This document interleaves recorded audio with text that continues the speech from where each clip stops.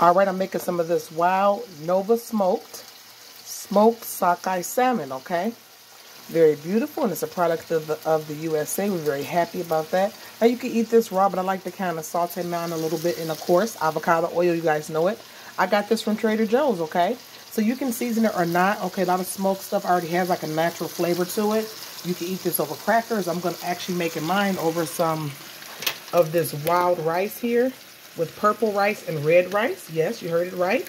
It's wild rice, purple rice, and red rice, okay?